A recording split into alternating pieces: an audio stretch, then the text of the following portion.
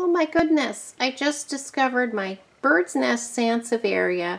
This plant was tucked behind some of the others, and somehow when I was rearranging plants, this got in an area that has been overlooked by the watering schedule. So unfortunately, it seems to have rotted out in the middle somehow. I'm sure it's lack of water. I blame myself. I see no pests on these leaves at all. But Sansevieria is really tough. I'm going to give you a close-up of the leaf. There are no pests on there at all. And although you can see it looks very dehydrated, and I feel just terrible about that. It's my fault completely. I think the best course of action is to try to propagate these in water. And what I'm going to do is I'm going to trim off the bottom area and just place it in a glass of water. I have it right here. And hopefully it will rehydrate. Now obviously when you're trying to propagate a Sansevieria, or any plant for that matter, you want to take healthy cuttings. But this is an effort to save the plant, and I maybe end up with more plants than I had, and I will take much better care of them. It's sad when you end up with a plant that ends up in a spot that gets overlooked, but every now and then it happens, especially if you have a lot of plants. So I'm going to do what I can to save this beautiful bird's nest Sansevieria, and I'm going to get those all trimmed up and I'll show you the result. I've taken 6 of the best leaves. Some of these feel so dehydrated and limp that I'm just gonna stick with the ones that I think have a chance of propagating. And I'm just gonna tuck them into this water. Just stick the ends in there. I've chosen a wine glass just because it helps hold up the leaves a little better. There we go. And I'm just making sure that all of the ends end up in the water.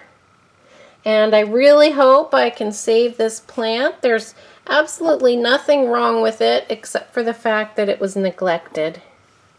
But here's how it looks. Just the bottom fourth is in there. That might even be a little bit too much water, but I'm hoping that some of this water gets soaked up. Gosh, the lighting isn't so good. It's a very dark, there we go. It's a very dark-leaved Sansevieria.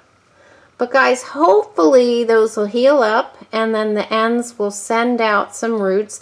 But like I said, I did trim off all of these bits at the bottom where it had started to die back from the center. They kind of go out in a rosette fashion, these bird's nest varieties. Well, actually all of them, but you can really see it in the bird's nest varieties. So sad as that is, that will be heading to the compost pile, and I hope that all ends well with these propagations. And I'm going to film it again in another couple days for you, and we'll both be able to see if those leaves take up some water. I'm giving you another shot of how dehydrated it is. When you can really see a texture like that, they should be smooth. If they were hydrated, that it would be a smooth leaf.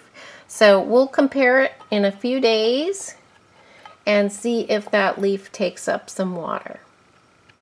And I'm going to be placing that under the fluorescent lights along the edge of my sink. And this is a place where plants never die. I see it many times a day as I'm working on the dishes.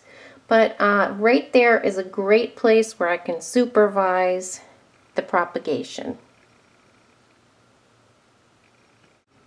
Okay, so it's been a few days and I've checked on my leaves. As you can see, I filled the glass with water. I thought that would be a better way to really hydrate those, an emergency hydration procedure. So let me show you what's going on here. This one right away feels a lot heavier and is looking thicker. And you can still see some ridges on it, but it is overall heavier and more shiny. That top part even looks shiny that wasn't in the water. So they definitely got a good dose of hydration. And now I'm just going to leave them in water for a few weeks. just at the bottom, I'm going to empty out some of the water and just let the water hit the bottom so they root out, and hopefully they'll send up little baby plants just like these. These are ones that I did a while ago. It does take a long time to get Sansevierias to root in my experience, but it can be done.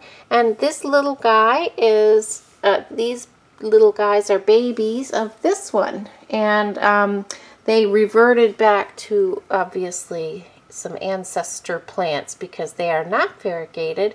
That's normally what happens when you try to take root cuttings from a variegated plant. This is the mother plant, and this one's in a fantastic spot that I see often, so it never gets neglected. So always make sure you have your plants where you can see them on a regular basis, so this won't happen, but I'm hoping that I get some propagations out of this. And that is a good way to perpetuate your plant if something should happen. So I will do an update in a month or two, and I'll let you know when they sprout plants or roots. But it does take a while in my experience. So thanks for watching, guys, and I'll see you next time.